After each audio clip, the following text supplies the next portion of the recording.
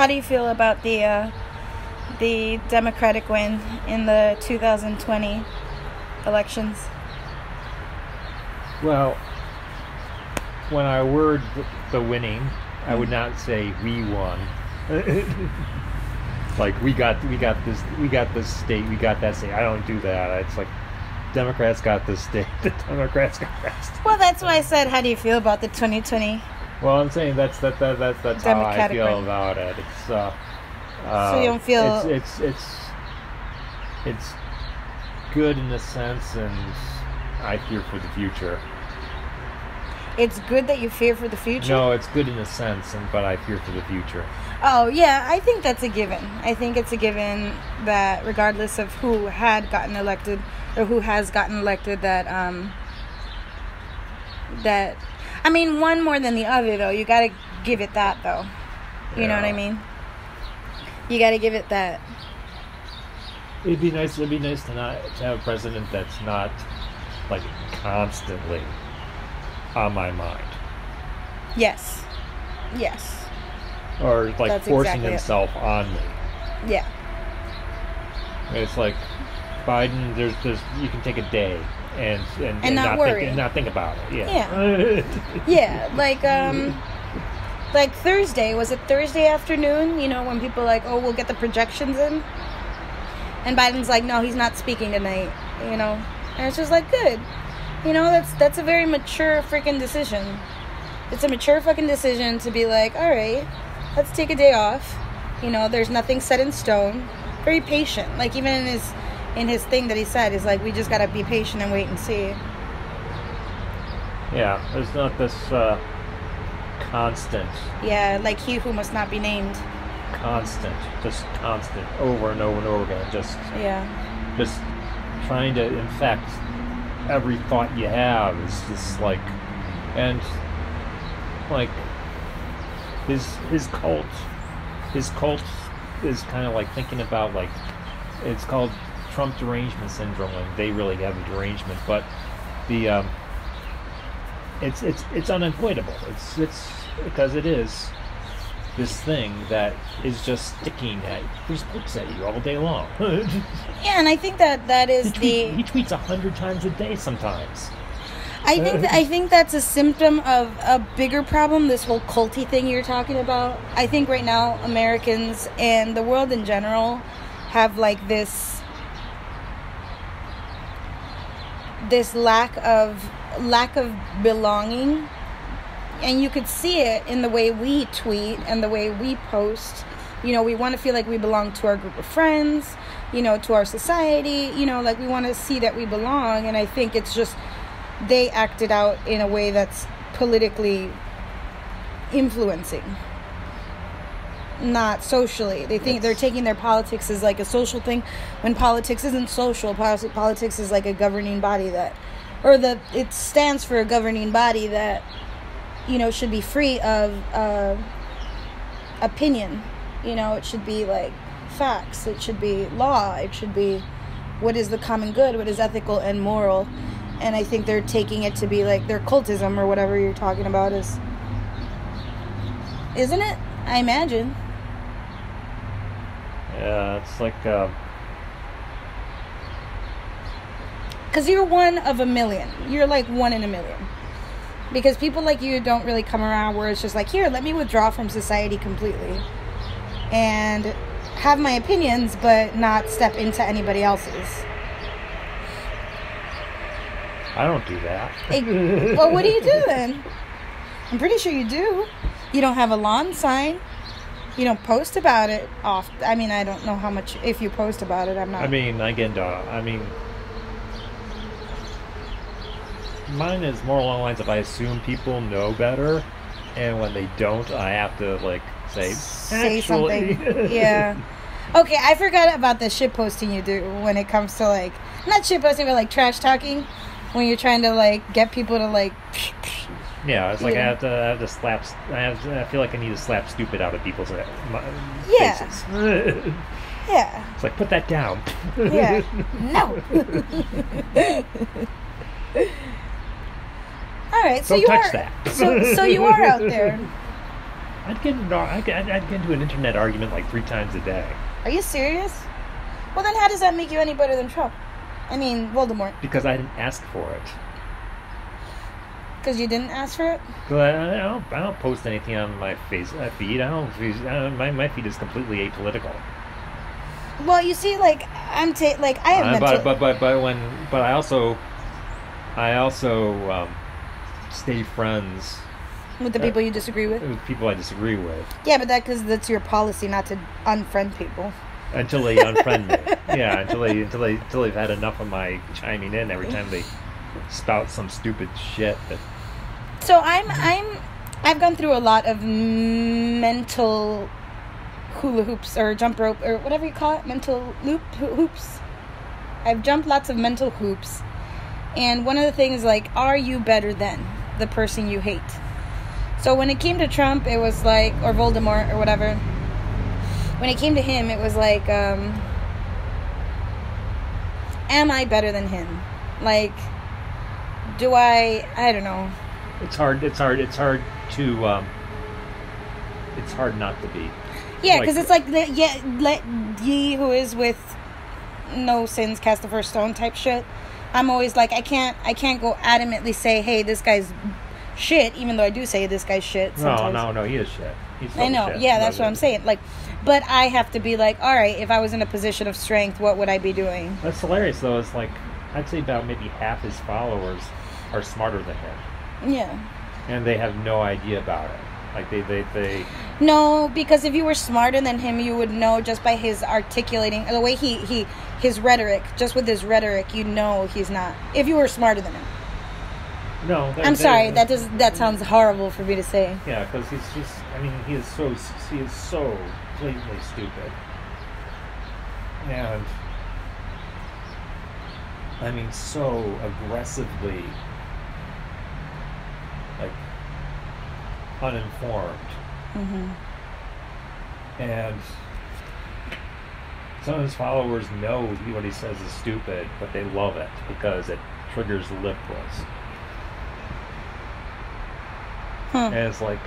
So are you saying that a lot of people, almost 50% of the U.S. population... No, 50% of his followers. 50% of his followers feel that triggering something brings them joy? Yes. Because they've had enough of cancel culture, they've had enough of... But isn't that cancel culture new? Or just the term is new? The term is new. But we've been doing it. But, like, you know, it's the whole thing, like, you know, marginalized people are getting rights, and now they feel they have less rights. So now, like, cisgendered white men feel like they have less rights. So they feel like all of a sudden, like, all these marginalized groups have more rights than them. So they get angry about that. And it's... You know, but it's extremely not true. Like, it's... Yeah. How could you have less rights? You're just less at the forefront and less as this you're seen less as a perfect thing and more of what it really is, and that is... I mean, look at some of the memes they share, like the whole, like, you know, I'm never going to apologize for being white and straight. Hey, bitch, nobody was ever asking you. I know. Bitch, please. Facebook says that you can't say Jesus is the Son of God. Well, I just did. I don't get it. No, it's another meme. Oh, is it? I've never heard of it. There's another meme where they just be like, Facebook says you'll offend people by saying Jesus is the Son of God, really, and they'll take it down. Do they really? They'll delete it. They don't delete it. Oh, okay. It'll be like these posts are like 5 months old. But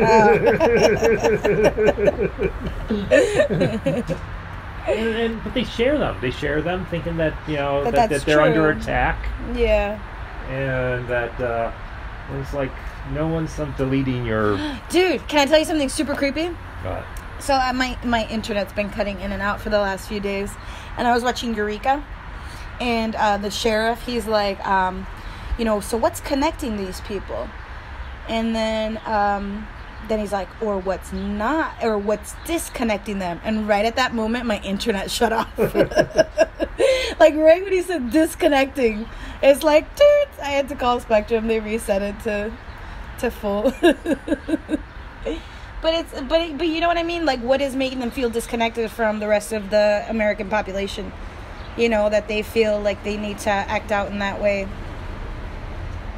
It's a symptom of a greater problem. Well, it's like, the whole, like, nostalgia thing. It's a lot of people have nostalgia for times, like the good old days. Yeah, when prior 9/11. Not just that, but the good old days when they were like 10 years old and they didn't have to worry about paying rent or buying food. They think those are the good old days. Yeah, they hadn't come to the full realization that was... It sucks for adults throughout the entire time. Yeah, exactly. And I'm starting to realize that now, now that my kids are like 14 and 9, my girl's birthday's on Sunday. Like all the shit that you're just like in la la land about, and you're, like, I just remember being in the car and my dad used to chronically listen to NPR every single goddamn morning, 1 hour commute to the city, and it was just like NPR, or I love that one, this is something, something, something, you give us 22 minutes, we'll give you the world, and it would cycle every 22 minutes. It would be a segment on weather, on politics, on news, on like everything. I don't remember it, but I think it was on NPR or one of the AM stations. But it was like, he was always on it. You know what I mean? My parents were on it. I mean, yes, everything was wonderful and gas was like $1, but like, there was always shit going on. It was the Bush before Clinton shit. And then it was the other Bush, and then there was Reagan, and, like on and on and on and on and on. But I did like that Kennedy saying, and I was thinking about it a few days ago. And ask not what you could do for your country, but what your country could do. How does it go? What your country could do for you, but what you could do for your country. Yeah. Because it's like we're expecting. I think Trump supporters are expecting, like, hey, I'm your president. I'm gonna fix this, this, and this, and this, and this. No, what we need is a president that's like, all right, let's all work together and get shit done. You know what I mean? You fucking vote for your local elected officials. You decide to volunteer more. Get involved. And it's not like, hey, let me sit back and let the president take care of every little nuance around me, when that's actually literally fucking impossible. You know what I mean? The president can't fix everything. That's not decentralized government. You know what I mean? And that's bad. You see, the Republicans think that they want decentralized government, and then they're voting for a president that's like making everything harder and harder on the local level. You know what I mean? Yeah. Like getting WHO out of it and getting the fucking... what is it called? Center for Disease? Yeah, CDC. The CDC, you know what I mean? So, who knows? Yeah. So are you celebrating? Are you indifferent? I'm relaxing. You're relaxed? Because everything's going to be quiet for like a day, and then it's not going to be quiet at all. What do you mean? I'm worried that, let's say November, inauguration's January 21st, right? Yeah. So I'm worried that between now and January 21st, a lot of shit's going to happen. Or he's going to try to undermine Biden's position by enacting whatever. Yeah, there's going to be a lot of lame duck stuff going on. Yeah, so I'm worried about that. Yeah, because he's already fired people. Really? That shouldn't be fired. But can't Biden just hire them again all over? I mean, if they're good Maybe. people. I don't know. I saw that freaking swearing in for the justice. That fucking angered the crap out of me. Yeah. As long as he doesn't figure out a way to declare martial law on or instigate people on American soil, then or facilitate that sort of thing, then we'll be fine. Then we can look forward to 4 years of calmness, of maybe working togetherness. Well, the thing is that it's going to get worse before it gets better. Usually and a does. lot of people are going to blame Biden for it. Yeah, just like every time that somebody goes into office, it takes a little bit. Yeah.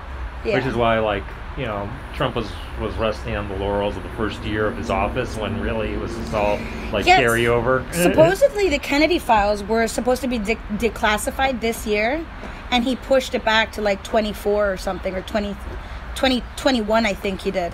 Yeah, there was that tax cut that mostly benefited the rich. All the benefits for the middle class are going to disappear in 2021. Well, then maybe he could do something to counteract that, you know. It's difficult. Yeah. You know, it's hard to work that time frame because it's going to be like right after he gets in. Yeah, I think 2 terms for Biden would be nice. It's not going to be. No, he's not going to survive. He's not going to make it through the full term. He's not going to what? He's not going to make it the full term. Why? He's old. He's not that old. You're fucking old. You're like, I might not make it a term. No, I mean, hey, but then there's Kamala. He might live. I was listening to her speak the other day, and it wasn't that bad. All cops are bastards. No, I understand that, but it's less the fact she's not a cop now, is what I'm saying. She's not a cop now. All cops are bastards, but she's not a cop now. So now she just has all the training. Like Tony has all the ex-military training. You know what I mean? He's not in the Marine Corps now, but he has all the training. And a lot of that means you keep a cool head. You try to be authoritative. You know, I don't know if she was special fucking forces, but they drown those bitches. They bury them in fucking coffins for a fucking 12 hours or 6 hours or an hour or whatever it is. You know what I mean? Like, I think she was a city prosecutor or something. She was San Francisco chief? Yeah, No. I forget what. No, I don't know. Yeah, I don't know what she was. I don't know too much about her, but shit, if she's a hard ass, let her be a hard ass. She was a cop at one point. But, like, if a cop walked down the street, like, I'm not gonna be like, oh my god, are you gonna arrest me? And I'm not gonna... Dude, the other day I went to the Dollar Tree with my kids. There was these 2 motherfuckers with huge ass guns packing. They had their freaking badge on their belt as well. But what are 2, like, this was off of, you know, where I live. So it's like, why are these 2 white, tall fucking guys? And their guns were long barreled. You know, I don't think that's standard issue. And my son's like, well, you don't know if it's a silencer. And I'm like, god damn it, why would they need a silencer? But the barrel was like this big. The whole full gun was like this big. Yeah? It was a huge ass fucking gun. That's not standard issue. What the hell are they doing walking around with giant fucking guns in the South Wedge?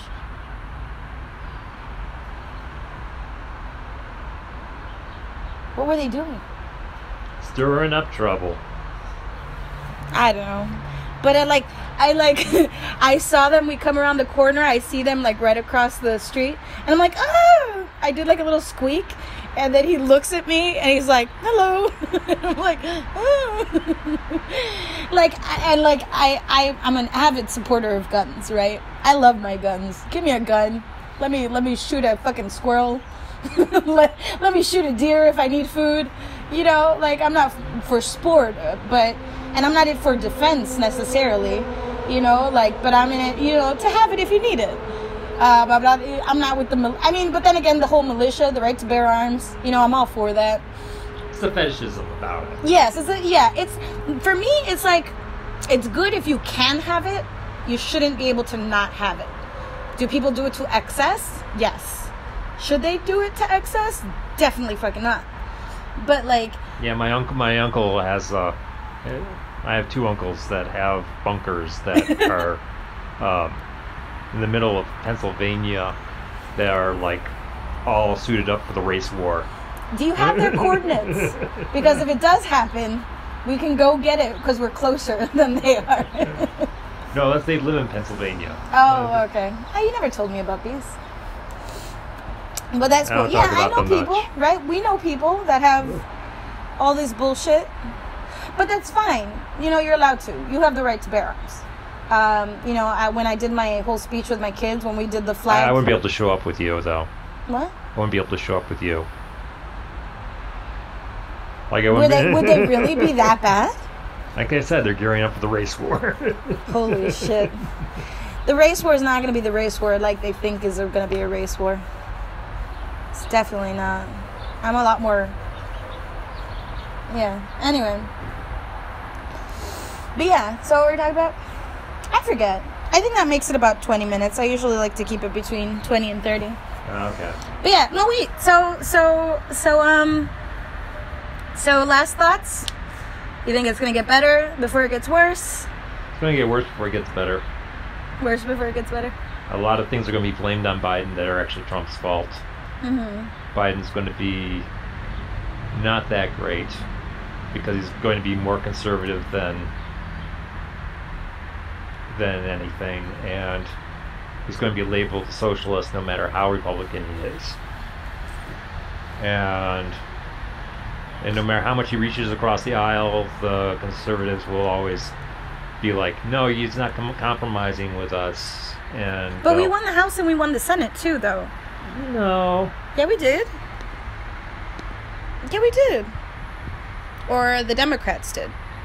No. I'm pretty sure we did. Last I checked. So let me double check right now. Democrats lost a couple seats in Congress, and I think I forget where it's at on the Senate, and it's still up for grabs for the Senate. It should have been a blowout. No, there's still 4 unaccounted seats. We still could win the Senate. And the House, yeah, we definitely got the House.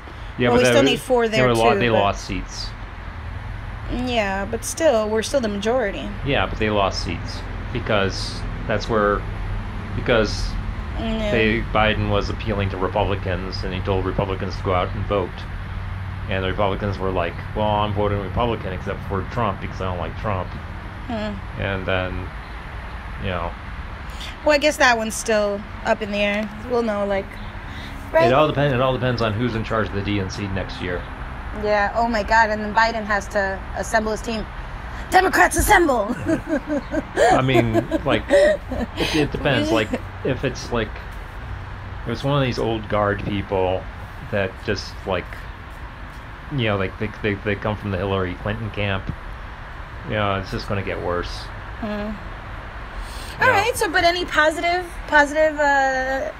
predictions? Anything that's positive that you see happening?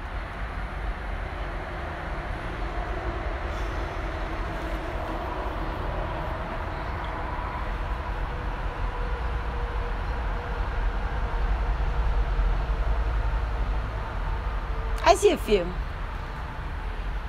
I mean, Trump's going to cause so much more chaos before it leaves about regarding the pandemic. It's going to take forever to fix. Yeah, I am. I think we are on an uptick and by the again. time it gets out, it's the only way to fix it is through social engineering that conservatives are not going to want to.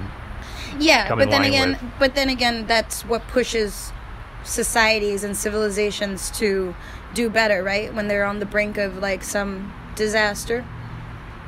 Or they just fall. Or yeah, we get yeah.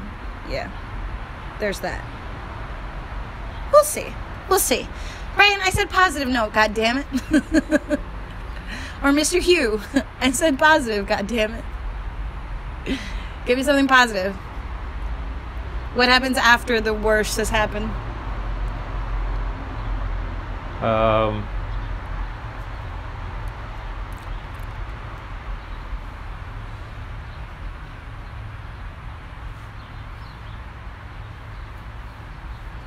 There's still a chance that our insurance won't be disseminated. That's always good. Trump was actively trying to kill me. Yeah. People that are high-risk illnesses or long-term... Pre-existing illnesses. Yeah. Well, I think that us winning even slightly, even us taking back the seats, I thought it was going to be, worst case scenario. Plug in. Anyway, I thought worst case scenario, it was going to be, he was going to get 2 terms. So I'm glad that it isn't. I'm glad that it's 1 term. We can repair something. rather than have it go on for a fucking decade, almost a decade. You know what I mean? You know, I had a dream that the better case scenario would be if Biden lost, but we won, but the Democrats won the Senate, like overwhelmingly, and then just impeached him the next day. That would have been great. That would have been great. Why didn't you manifest that? Put that in the universe. I tried. You gotta work with people, Brian. So if you're doing lots of this talking where people are just, you try to smack the stupid out of them, you know, maybe it's time for you to go it the other way. You've tried that. No. What, smack the stupid into them? Yeah. No, smack something better into them. Take an offensive position now. Now that you can. Now that, you know. I mean, because I had my conversation with the kids, you know, the 30-long-minute one about politics and shit and what they want America to be. I told you, my son chose peace, my daughter chose friendship, and my other daughter chose equal rights. I chose freedoms. So we had our, words of what we want America to be, and mostly what they want America to be to them. You know? Lena was all about equal rights and Black Lives Matter. Luna was all about friendship. You know, I explained to her right now there's a big divide. And she's like, no, I want us to be friends. And there's a fancier word for that, or a more political word for that, but I love that she chose friendship. Jay chose peace, you know. He doesn't want to stress out about politics, is what he said.